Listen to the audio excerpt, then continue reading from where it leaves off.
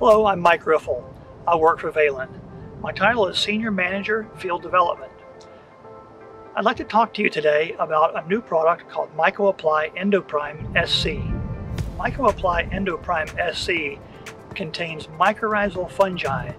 This product contains 4 different species of mycorrhizal fungi that are optimized for plant health, soil health, and environmental health. As far as plant health benefits, because of this association and because of the hyphae that spread out from the root system, getting this larger application, this larger area of soil that it can pull from, the hyphae can transfer nutrients and water to the plant, and the plant transfers carbon to the hyphae and to the mycorrhizal fungi. That's the nature of this beneficial symbiosis. This association between mycorrhizal fungi and plant roots has been well known in scientific literature for over 100 years.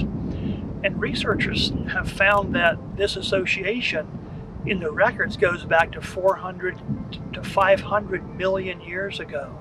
So this mutual symbiosis between fungi and plant roots is well known and has a long evolutionary history. The association is so strong because you have this transfer of nutrients and water into the plant and carbon into the fungi. It makes sense for both species to colonize and live together.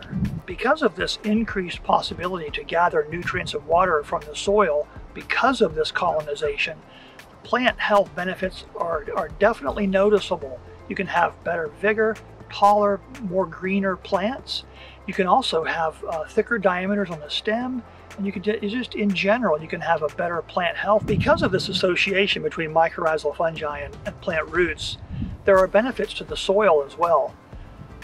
As the plant transfers carbon to the mycorrhizal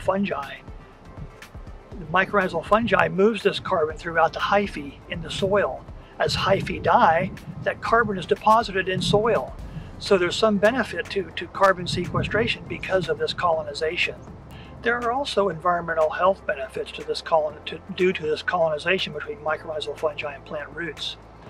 One of which is that there appears to be less leaching of nitrogens through the soil profile when you have well-colonized cropland.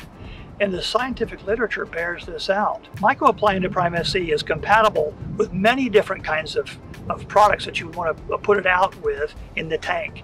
It's compatible with liquid fertilizers, of course. It's compatible with insecticides, fungicides, and herbicides, and many other kinds of products.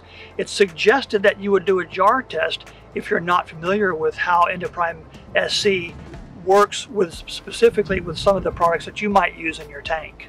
As far as mixing order, MycoApply EndoPrime SC should be put in after carriers, wettable granules, and wettable powders, and before aqueous solutions of various kinds, emulsifiable concentrates, and adjuvants. Thank you for listening. I hope you found this information useful today. If you need more information, you can visit valent.com, and of course you can also talk to your distributors and retailers.